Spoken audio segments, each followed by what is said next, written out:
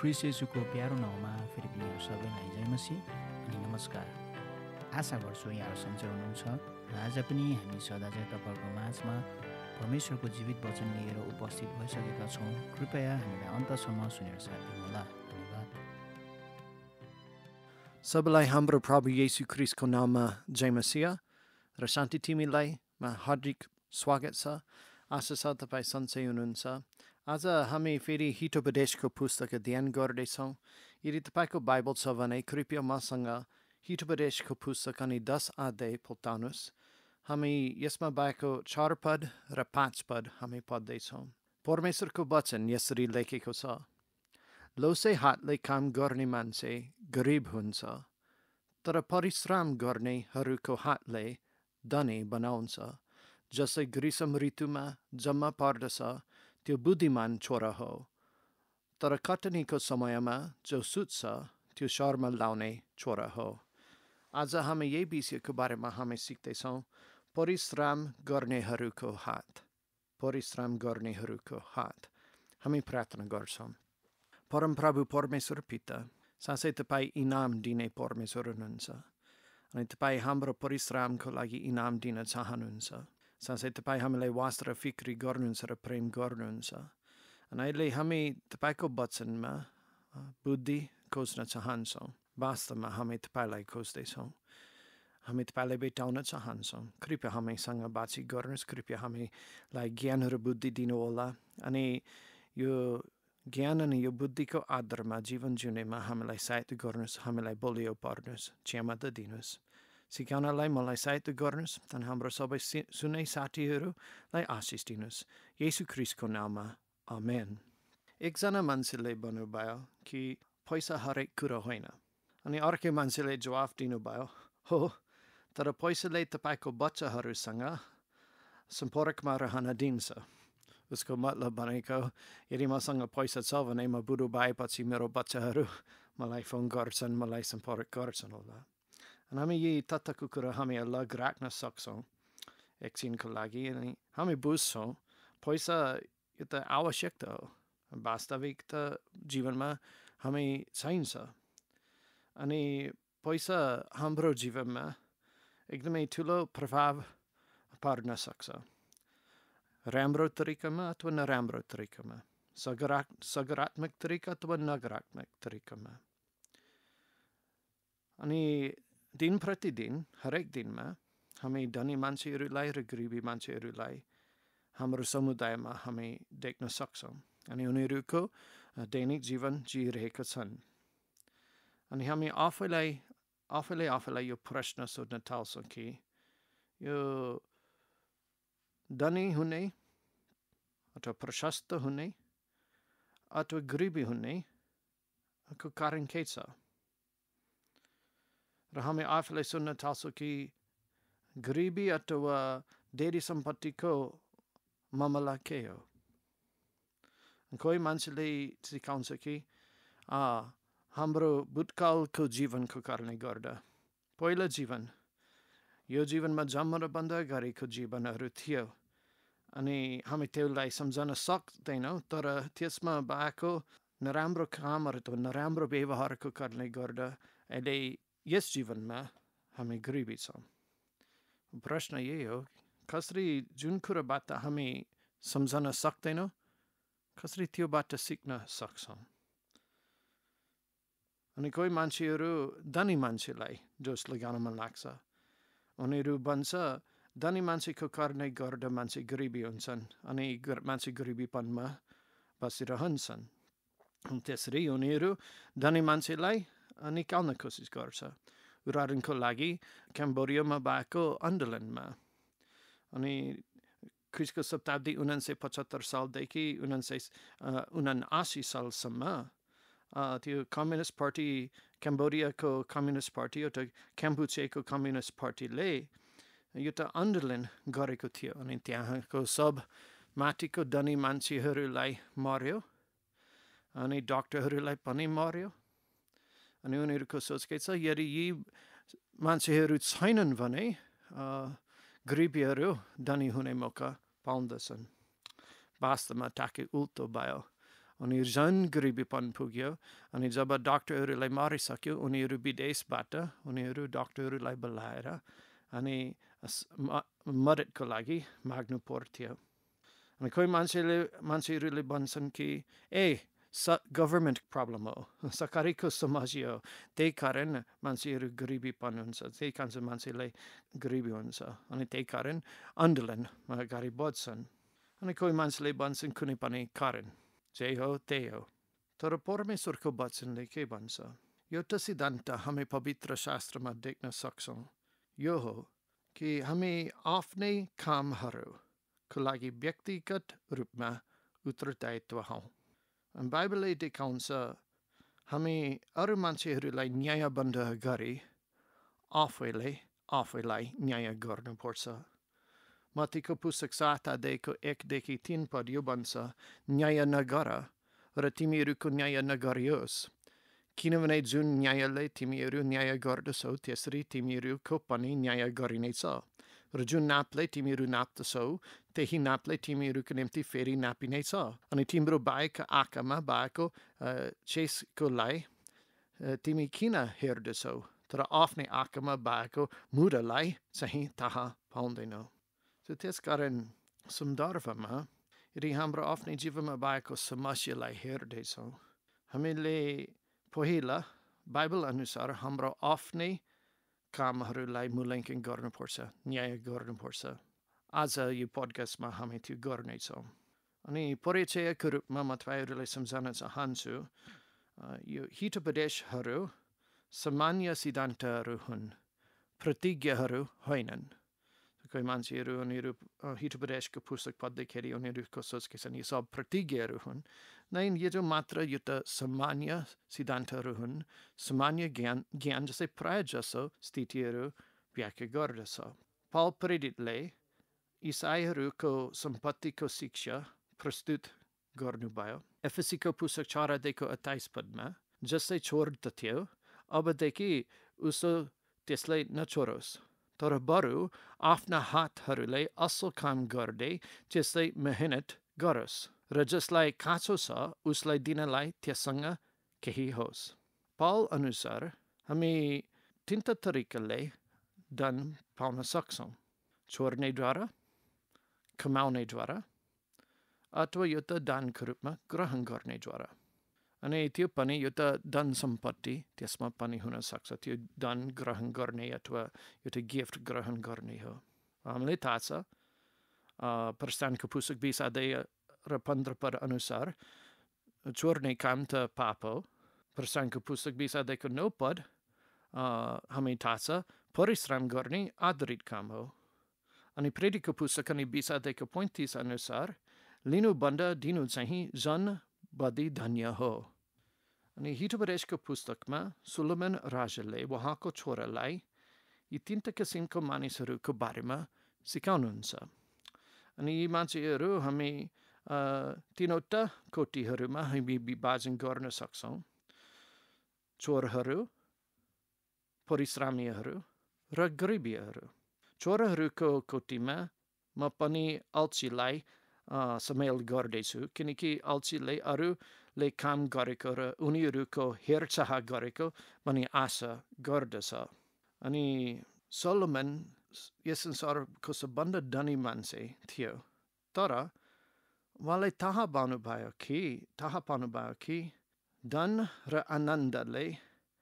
अथवा लालचले आफैमा उहाँलाई सन्तुष्टि पर्न सकेन न त उहाँले खुसी पर्न सकेन हितोपदेशको पुस्तक 16 अध्यायको 16 पदमा उहाँले यो भन्नुभयो कि बुद्धि पाउनु चाहिँ सुनभन्दा कति उत्तम हो अनि समाज प्राप्त गर्नु चाहिँ चाँदीभन्दा बढी चाहनु लायकको कुरा हो त्यसकारण उहाँको व्यक्तिगत अनुभवबाट उहाँले केही व्यवहारिक सल्लाह दिनुहुन्छ अनि आज हामी यी 3वटा कोटीहरूलाई हामी हेर्छौँ चोरहरू परिश्रम गर्नेहरू र गरिबीहरू पहिला हामी यो चोरहरू अथवा अल्छी मान्छेहरूलाई हामी हेर्छौँ 4 पदले भन्छ हाम्रो मुख्य खण्डमा लोसे हातले काम गर्ने मान्छे त्यसपछि 5 पदले भन्छ खटनीको समयमा जो सुत्छ यी किसिमको मान्छेहरू जो सधैँभरि छिट्टो धनी हुन खोज्दछन्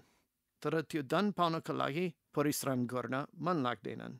उनीहरू झुट बोल्नेद्वारा र ठगीद्वारा धनी हुन खोज्दछन्। अनि यस्तै किसिमको मान्छे तपाईँलाई पनि प्रतिज्ञा दिनुहुन्छ कि तपाईँले परिश्रम बिना एकदमै छिट्टो तरिकाले मसँग पैसा कमाउन सक्नुहुन्छ। मसँग यो नयाँ कुरामा लाभ गर्नुहोस्, इन्भेस्ट गर्नुहोस्। हिब्रेसको पुस्तक 13:11 यो भन्छ, चल गरेर पाएका धन गत्दै जानेछ, तर जसले परिश्रमद्वारा सङ्ग्रह गर्छ उसको वृद्धि हुनेछ। यी मानिसहरू प्राय जसो धनीमा रहँदैनन् किनकि उनीहरू अति छिटो सर्छन्, किनकि उनीहरू अरू ग्राहकहरू खोज्नुपर्छ अथवा अरू मान्छेहरू खोज्नुपर्छ अथवा उनीहरू मान्छेबाट छोडेका छन् अनि उनीहरू त्यो मान्छेबाट भाग्नुपर्छ। प्राय जसो यी मान्छेहरू धेरै समयको लागि धनी बस्दैनन् अनि सर्ने धेरै खर्च लाग्छ। जब एक ठाउँदेखि अर्कै ठाउँमा सधैँ सर्नुपर्छ, यो खर्च लाग्छ अनि उनीहरूको पैसा खेर जाने दिन्छ। हिब्रेसको पुस्तक 21 मसँग पल्टाउनुहोस्। 5-7 यो भन्छ, परिश्रमीका विचारहरूले बोरपुरीतिर मात्र लैजान्छन्, तर हरेक हडबडले गतिक मत्तीतिर लैजान्छ। झुट बोल्ने जिब्रोद्वारा कमाएको सम्पत्ति चाहिँ मृत्यु खोज्नेहरूले यस र उता हुताएको व्यर्थता हो। दुष्टहरूको अत्याचारले तिनीहरूलाई नष्ट पार्छ किनकि तिनीहरू न्याययुक्त काम गर्न अस्वीकार गर्छन्। परमेश्वरको दृष्टिमा धनी हुनेको वैयक्तिक तरिकाहरू हामी देख्न सक्छौँ। अङ्ग्रेजीमा गेट रिच क्विक स्किम त्यो भनेको छिट्टो धनीको युक्तिहरू, झुट बोल्ने, लाइन अथवा रबिङ, चोर्ने कामहरू। त्यही कारण परमेश्वरले हामीलाई व्यापारमा इमान्दारी हुनको लागि आज्ञा दिनुहुन्छ। हिब्रेसको पुस्तक 11:1 यो भन्छ, चलको तराजु परमप्रभुको निम्ति घृणित कुरो हो, तर ठिक वजन भएको डक चाहिँ उहाँको आनन्द हो। अर्कै कुरो चाहिँ यदि हामीले हाम्रो स्रोतहरू स्वार्थ तरिकाले हामी चलाउँछ अनि हामी अरू मानिसहरूको आवश्यकता हामी ज्ञानतामा राख्छौँ, यो इमान्दारी छैन अनि यही तरिकाले हामी पैसा पनि कमाउनु हुँदैन। हिब्रेसको पुस्तक 11:25-26 यो भन्छ, उदार चित्त भएको मन हृष्टपुष्ट पारिनेछ अनि जसै अर्काको बारी सिच्छ त्यसको पनि सिचिनेछ। जसै अन्त राखी छोड्दछ त्यसलाई मानिसहरूले सराप्छन्, तर जसै अन्न बेच्छ उसको शिरमाथि आशिष रहनेछ। वास्तवमा सबभन्दा ठुलो चोर चाहिँ सबभन्दा ठुलो लोसे हात भएको मान्छे हो अथवा जुन मान्छेहरू चाहिँ कटनीको समयमा काम गर्न मन लाग्दैन। हिब्रेसको पुस्तकमा यो मान्छे कम्तीमा 17 पटक भनिन्छ अनि कहिले पनि असल तरिकामा व्याख्या गरिँदैन। जे अरू मान्छेहरूले बनाउँछ र परिश्रम गर्छ त्यस मान्छेले खान्छ अनि अरू मान्छेबाट लिन्छ। हामीले बुझ्नुपर्छ कि यस्तै खालको काम चाहिँ खर्च लाग्छ, श्राप लाग्छ पनि। परमेश्वरले आदमलाई अदनको बगैँचामा पतन बन्द गरी, पाप गर्नु बन्द गरी काम दिनुभएको थियो। सो हामीले बुझ्नुपर्छ कि काम आफैमा श्राप छैन। आदम चाहिँ पापमा पतन बन्द गरी अनि परमेश्वरले यस धरतीलाई श्राप दिनु बन्द गरी काम गर्नुभयो। परमेश्वरले आदमलाई आनन्दको लागि काम दिनुभएको थियो। येशू ख्रिस्ट यता सिकर्मीको रूपमा काम गर्नुभएको थियो। पौल टुम्बा सिलाउने व्यक्ति हुनुहुन्थ्यो। काम यो त श्राप होइन। अर्कै तरिका हामी हेर्न सक्छौँ यदि तपाईँ पास्टर हुनुहुन्छ, यदि तपाईँ पास्टरको काम गर्नुहुन्छ अनि एउटै समय पनि तपाईँलाई जागिर काम गर्नुहुन्छ भने त्यो राम्रो काम हो, त्यो गलत काम होइन। पौलले त्यो काम गर्नुभएको थियो। अनि कति मान्छेहरूले भन्छ म एउटा फुल टाइम सेवकाईमा अथवा म क्रिस्चियनको वर्कर हुन मन लाग्दैन, म पास्टर हुन मन लाग्दैन, अथवा म मिसनरीको प्रचारक सुसमाचार प्रचारक हुन मन लाग्दैन, किनकि मलाई थाहा छ मैले त्यो काम गर्दा पनि सेक्युलर जबको लागि अथवा अर्कै ठाउँमा पनि पैसा कमाउनु पर्छ, अनि त्यसकारण म त्यो गर्दिनँ। त्यो एउटा बेठिक सोच हो। पावल प्रेरित जो हाम्रो लागि अति धेरै असल नमन हुनुहुन्थ्यो, क्विला प्रिस्किला, उनीहरू पनि काम गरेर सेवा गर्नुभएको थियो। अब अल्छीको चरित्रहरू कस्तो देखिन्छ? उनीहरू दिनभरि काठमा बस्न मन लाग्छ। हितोपदेशको पुस्तक 6:9 पद यो भन्छ, हे अल्छी, कहिलेसम्म त सुतिरहन्छस्? आफ्नो निन्द्राबाट त कहिले उठ्छस्? अनि जब हामी उनीहरूलाई काम गर्नको लागि हामी माग्छौँ, हामी मैले माग्नु हुँदैन थियो भने हामीले सोच गर्छौँ। हितोपदेशको पुस्तक 10:24 पद यो भन्छ, दाँतहरूको निम्ति सिर्का र आँखाहरूको निम्ति दुवा बाए जस्तै अल्छी पनि तिनीहरूको निम्ति त्यस्तै हुन्छ जसले त्यसलाई पटाउँछन्। यी अल्छी मान्छेहरूको नजरमा म हरेक कुरा जान्दछु, उनीहरू पनि सोच्छन्। हितोपदेशको पुस्तक 26:16 पद यो भन्छ, अल्छी आफ्नो दृष्टिमा तर्कयुक्त जवाफ दिन सक्ने 7जना मानिसभन्दा पनि बढी बुद्धिमान ठहरिन्छ।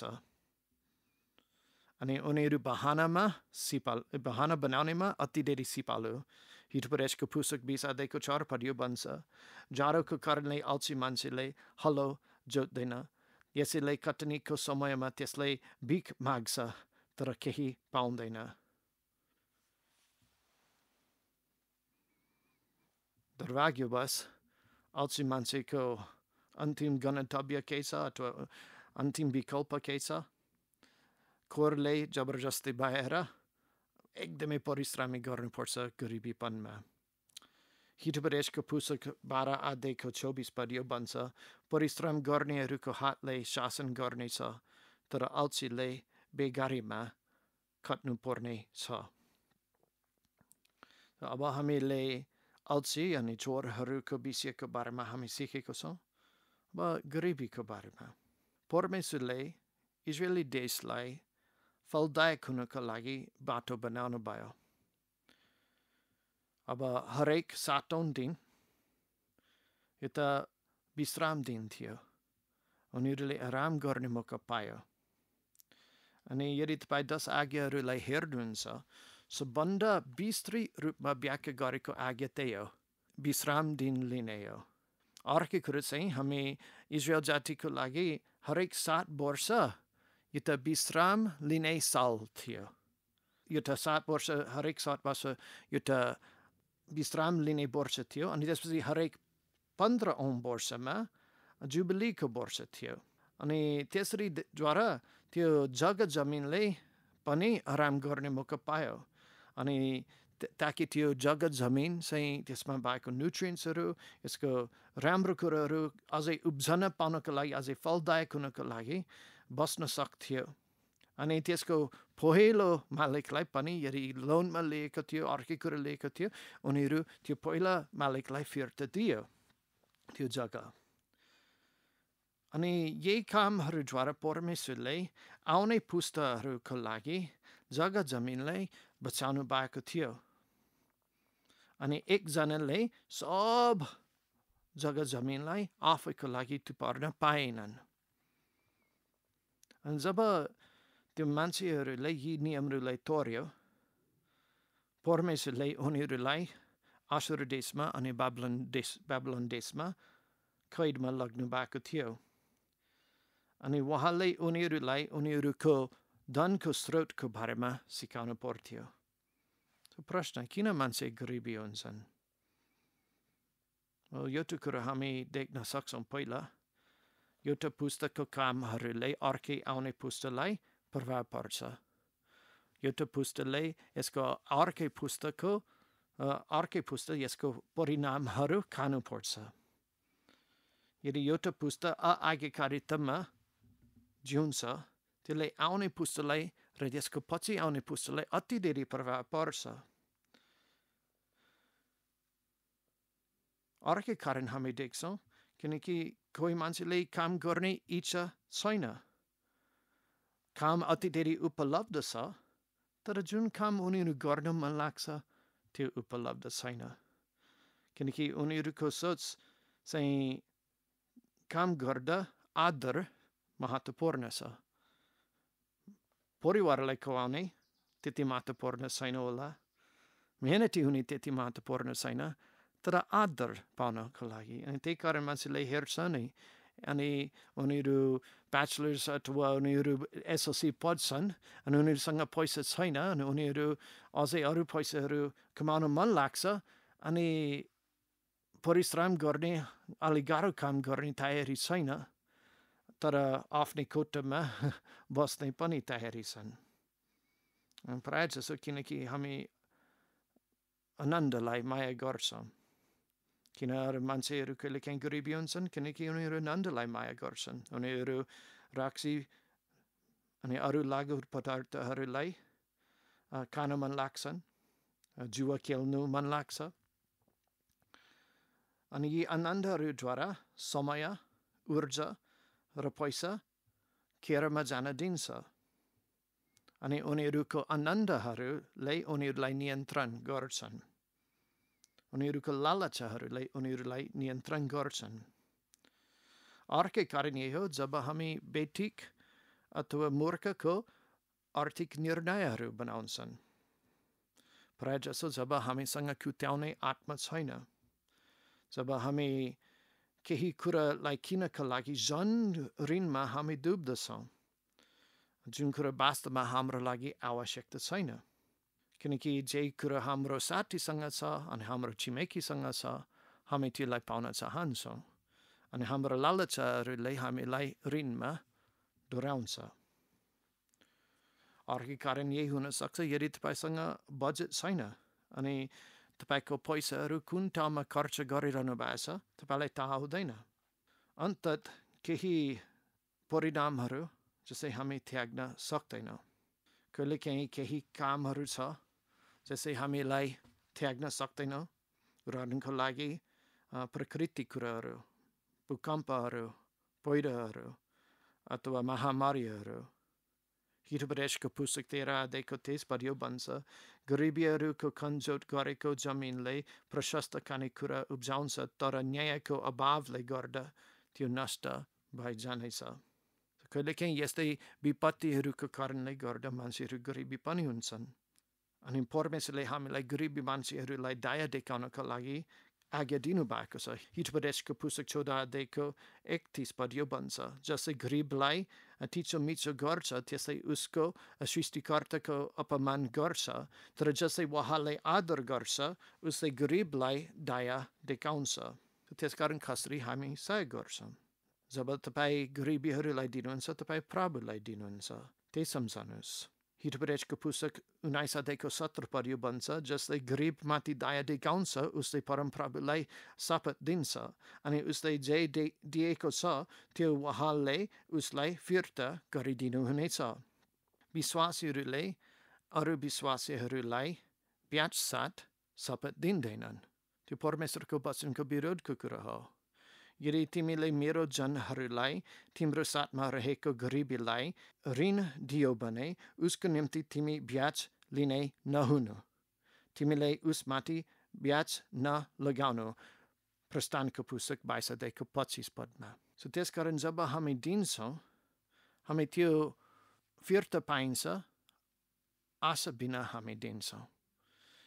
जब तपाईँले तपाईँको साथीलाई, अरू मान्छेहरूलाई दिनुहुन्छ, तपाईँलाई त्यसलाई प्रभुको लागि दिनुहुन्छ, अनि त्यसपछि यदि त्यो फिर्ता आउँछ त्यो ठिक छ, यदि फिर्ता आउँदैन भने त्यो पनि ठिक छ। अनि हामी अर्कै कुरा बुझ्नुपर्छ, मण्डली ब्याङ्कको खाता छैन, मण्डली एउटा ब्याङ्क अथवा लोन फाइनेन्सको अफिस त छैन। अनि बुझ्नुपर्छ कि पास्टरले यो जसको बेटीहरूबाट धनी हुनुभएको छैन, अनि जुन पैसाहरू हामी मण्डलीमा हामी दिन्छौँ त्यो मण्डलीको भवनलाई मर्मेक गर्नको लागि हो, त्यो मण्डलीको पास्टरको तलब तिर्नको लागि हो, अनि यसको साथै केही भाग पनि गरिबीहरूलाई को लागि सहायता गर्नलाई दिइन्दछ। तर यो लोनको रूपबाट अथवा ऋणको रूपबाट कहिले पनि आउँदैन। जब हामी अरू मान्छेलाई ऋण हामी दिन्छौँ, जुन मान्छे हामी ऋण दिँदछ हामी मालिक पायौँ, अनि त्यो अर्को मान्छे हाम्रो दास हुनुभएको छ, अनि हामी अरू मान्छेको दास हुनु हुँदैन। जब अरू मान्छेहरू हाम्रो त्यो ऋण फिर्ता दिन सक्दैन, कतिपटक सम्बन्धहरू छुटिन्छ, तोडिन्छ। अनि जब त्यो यदि विशेष मण्डलीमा यदि त्यो मान्छे ऋण लिएको छ, अनि त्यो चर्चमा भएको मान्छेबाट ऋण लिएको छ, अनि ऊ चाहिँ फिर्ता गर्न सक्दैन, ऊ सङ्गतिमा आउन लाज लाग्छ, किनकि त्यो मान्छेले त्यो पैसा खोजिरहेको छ। अनि अब उसले थाहा छ, यदि म मण्डलीमा जान्छु, सङ्गतिमा जान्छु, त्यो मान्छे त्यहाँ छ, अनि मलाई त्यो पैसा माग्छ, अनि म त दिन सक्दिनँ, अनि फेरि मण्डलीभित्रको सङ्गति प्रभाव पर्छ। त्यसकारण हाम्रो क्षमता अनुसार हामी इच्छापूर्वक अनि हामीले प्रशस्त गरी हामी गरिबीहरूलाई पनि दिन चाहन्छौँ। तेस्रो कोटीलाई हामी हेर्छौँ। तेस्रो परिश्रम गर्नेहरू। परिश्रमहरूको हात परिश्रमहरूको हृदयबाट निस्किन्दछ। हिजोबरेजको पुस्तक 4:23 पदले भन्छ, आफ्नो हृदय पुरै यत्नसित सम्हालेर राख, किनकि यसैबाट जीवनका धाराहरू निस्कन्छन्। यदि हाम्रो चरित्रमा हामी परिश्रमी छौँ अनि हामी उद्देश्यपूर्वक परमेश्वरलाई हाम्रो हृदयमा यत्नसित हामी सम्हालेर राख्छौँ, त्यसले हाम्रो जीवनको धारा अथवा अर्कै शब्दमा हाम्रो जीवनको बानीहरूलाई अति धेरै प्रभाव पर्छ। अनि हाम्रो जीवनबाट आत्माको फलहरू फलिँदैछ। अनि एउटा के हुन्छ? संयम भनेको आफैले नियन्त्रणमा राख्ने। अब विश्वसनीयता र परिश्रमको इनाम के हो त? धेरै पैसा छ? हुँदैन। मत्तीको पुस्तक 25:21 पद भन्छ, त्यसका मालिकले त्यसलाई भने, स्याबास असल र विश्वासयोग्य दास, तिमी थोरै कुराहरूमा विश्वासयोग्य रह्यौ, म तिमीलाई धेरै कुराहरूमाथि अधिकारी बनाउनेछु, आफ्नो प्रभुको आनन्दभित्र प्रवेश गर। प्रायः जसो जब हामी विश्वसनीय छौँ अनि हामी मेहनती छौँ, हामी अझै अरू काम हामी पाउँछौँ, अरू जिम्मेवारीहरू हामी पाउँछौँ, अझै अधिकार हामी पाउँछौँ। तपाईँले भन्नुहुन्छ, त्यो राम्रो हो कि? त्यो एउटा इनाम जस्तै सुनिँदैन। म तपाईँलाई ग्यारेन्टी दिन सक्छु, त्यो ठुलो इनाम हो। 15 वर्षभन्दा अगाडि मैले नेपालमा मात्र यहाँ 4 वर्ष बसेको थिएँ। अब गएको आइतबार, खास त हिजो 19 वर्ष भयो। अनि 15 वर्ष अगाडि त्यति काम नै थिएन। 19 वर्ष भइसकेपछि, मेहनती भइसकेपछि अनि हाम्रो परिवार विश्वसनीयता भइसकेपछि अति धेरै अवसरहरू आएका छन् र कामहरू र जिम्मेवारीहरू बढेका छन्। अनि वर्तमान कालमा अहिले म 15 वर्षभन्दा अगाडि भन्दा म अझै खुसी छु र आनन्दित छु मेरो काममा। यदि हामी परिश्रमी छौँ भने हामी योजनाहरू बनाउँछौँ अनि त्यो योजना साथ हामी काम गर्छौँ। हिजोबरेजको पुस्तक 16:3 पद भन्छ, आफ्ना कामहरू परमप्रभुलाई सुम्पिदेऊ र तिम्रो विचारहरू सफल हुनेछन्। हिजोबरेजको पुस्तक 24:27 पद भन्छ, बाहिर आफ्ना कामहरूको बन्दोबस्त गर र खेतबारीमा त्यो काम आफ्नै लागि तयार पार, अनि त्यसपछि आफ्नो घर बनाऊ। एकजना अमेरिकाको इन्भेन्टर जसै धेरै सामानहरू हाम्रो लागि बनाउनु भएको छ, उहाँको नाम थोमस एडिसनले भन्नुभयो कि मैले मौकाले कुनै काम गरिनँ, न त मेरो आविष्कारहरू कुनै मौकामा आए, तिनीहरू काम गरेर आए। यो कामबाट आएको थियो यी मौकाहरू। अब साँच्चै परमेश्वरले जुन मान्छेहरू इमान्दारी छ अनि परिश्रम गर्छ उनीहरूलाई आशिष दिनुहुन्छ। हितोपदेशको पुस्तक 13 अध्यायको 11 पद भन्छ, चल गरेर पाएको धन गत्दै जानेछ र जसले परिश्रमद्वारा सङ्ग्रह गर्छ उसको वृद्धि हुनेछ। अब धनको बारेमा केही अनमूल कुराहरू अथवा गलत फहमी। एउटा कुरा के छ, धनी मान्छेहरूको कुनै चिन्ता छैन। धनी मान्छेहरूको परिश्रम छ, काम छ अनि चिन्ताहरू छन्, जसरी गरिबीहरू पनि सँग चिन्ता छन्। जब धन बढ्दछ अनि उनीहरूको काम पनि बढ्दछ, उनीहरूको निर्णय बनाउने कामहरू बढ्दछ, उनीहरूको जोखिमहरू बढ्दछ अनि कतिपटक उनीहरू भौतिकको जोखिमहरू पनि बढ्दछ। धनीहरूसँग चिन्ताहरू छन्। हितोपदेशको पुस्तक 13 अध्यायको 8 पद भन्छ, मानिसको प्राणको छुटकाराको दाम उसको धन सम्पत्ति हो, तर गरिबले हप्की सुन्दैनन्। अब धनमा अति धेरै ठुलो धोका हुन सक्छ। अब कतिपटक चाहिँ धनी हुनेले जुटो किसिमको सुरक्षाको महसुस दिँदछ। हितोपदेशको पुस्तक 11 अध्यायको 28 पद भन्छ, जसले आफ्नो धन सम्पत्तिमाथि भरोसा राख्छ त्यो लड्नेछ, तर धर्मी जनहरू चाहिँ पालुवा झै मलाउनेछन्। अर्को कुरा हामी बुझ्नुपर्छ कि धनले न त शान्ति न त असल नाम किन सक्छ। त्यसकारण यदि परमेश्वरले तपाईँको परिश्रमीहरूको हातलाई आशिष दिनुहुन्छ, घमण्डी नहुनुहोस्। धन नम्रहरूको लागि अद्भुत नोकर हो, तर घमण्डीको लागि भयानक मालिक हो। यदि हामीसँग गलत मन छ अनि हामी धनको बारेमा हामी राम्रोसँग हामी विचार गर्दैनौँ भने त्यसले हाम्रो परिवार र हाम्रो मित्रताहरूलाई नष्ट गर्न सक्छ।